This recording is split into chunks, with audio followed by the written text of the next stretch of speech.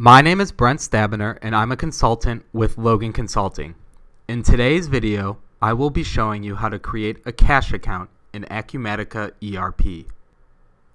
In the cash management module, users operate with cash accounts. These accounts represent bank accounts and amounts of cash on hand. Each cash account is linked to a general ledger account.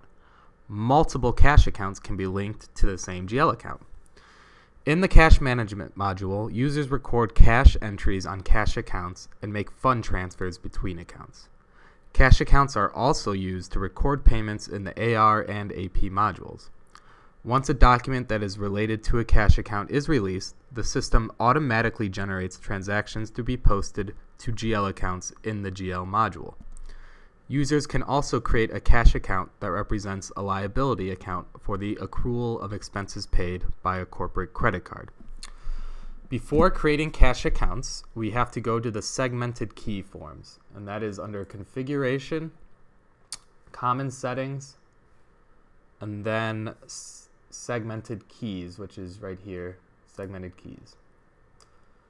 So I will show you the one that I created called Cash Account right here.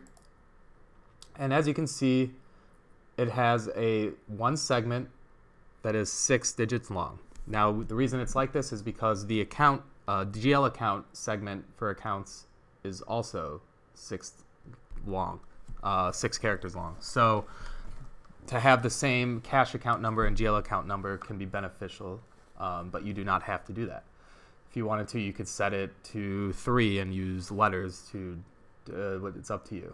So after you create this segmented key ID, make sure you add the segment down here and then click Save when you're done. Now let's go to the cash accounts form, which is in Finance, Cash Management, and then in the work area under Manage is Cash Accounts. And here you'll see one that I created called Petty Cash. You have to give it a name right here and assign it. The account and sub-account is where you assign the GL account. Assign currency as well, and give it a description. As you can see, there's some other options here. You can mark something as a clearing account, or you can restrict visibility with just one branch. Up to you to decide these settings.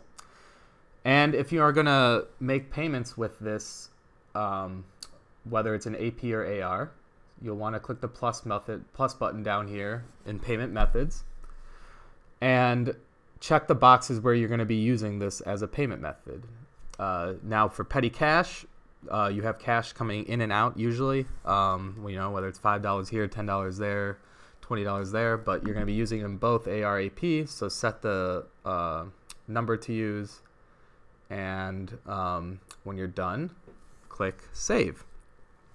So first you're going to create the segmented keys for the cash account, and then you're going to actually create the account in cash management.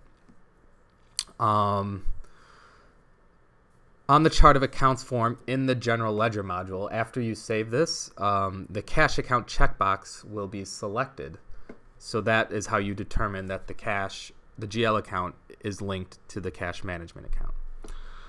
So lastly, we'll go to the Validate Account Balances form, and that is under Processes right here, and we go to Validate Account Balances. So you select the checkbox next to the cash account you just created, and click Validate to validate the account history. After the cash account is validated, the system will generate the transaction history for the cash account based on the transaction posted to the GL account assigned to it.